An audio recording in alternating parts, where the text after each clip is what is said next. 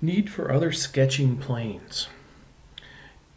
When we started, we were asked to pick a single sketching plane, such as the XY plane or the YZ or the XZ plane. And on there we could sketch any type of thing we want on one plane or one sheet of paper. However, many models don't fit just having one sketch. You can take a look at this example. We could have started off with this part down here being somewhat of a rectangle shape. You know, the bottom piece could have been a rectangle shape. We could have started with that.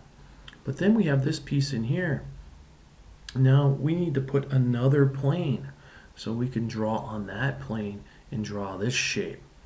And then we have a side plane where we could have drew this vertical part here and another one going horizontal across the top here in this rounded part.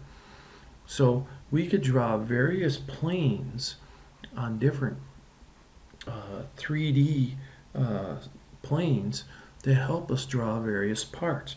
Just one plane all by itself isn't always going to work. So we have ways in which we can do that. We can go into and put some work geometry and work features on things like work planes, work axes, and work points.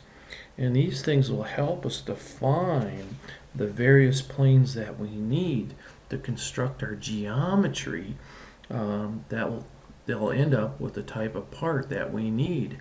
So in a part like this, we just couldn't do it with one sketch. It'll be way too involving. But if we break it down into smaller subsets, we could start with one sketch, then move our plane to another plane, sketch on it or model on it, and eventually come together with a more complex part in this case.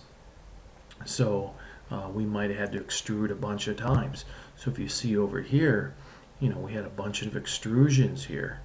So we end up with a more complex part when we end up with, in this case, if you look, we might have started with one item that was this shape when we started at the original extrusion. And then from there, we kept going and extruded other things. So there is a need for other sketching planes, and we'll end up creating work features out of work planes, work axes, and work points, and we'll take a look at those in a bit.